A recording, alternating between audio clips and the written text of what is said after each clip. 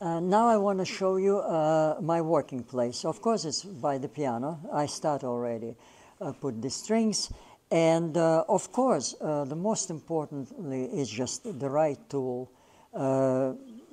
Protect, of course, the piano, that you not damage it.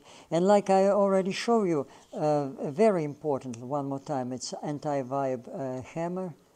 That's really help you. And heavy-duty jack. That's a critical thing, because heavy-duty jack that is 30 pounds of weight absorbs the energy. And of course, your stringing station is supposed to be for the good work.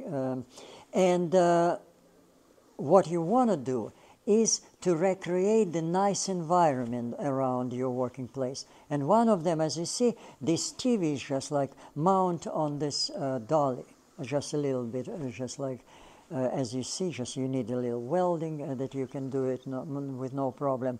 And that's create you like a window to the nature. In this case, it's a beautiful view of the ocean, right, with the sound of waves. In order to more just obviously feel that you're by the ocean, I use this nice fan, as you see. It's a small one that just give me the flow of air. As you see, just like when you stay by the piano and watching the ocean or hear the sound of ocean, like you can definitely increase the volume of the sound. And now, as you see, we can feel the wave. Why it's very important to make the volume higher on the ocean?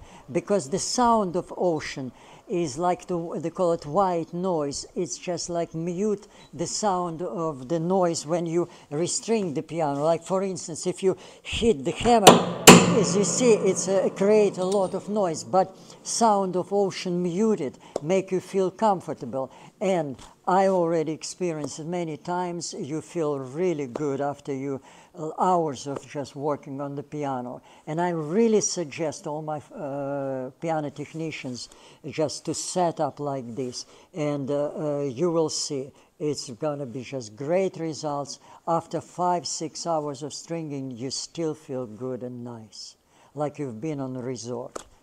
Thanks for watching, and I wish you all the best.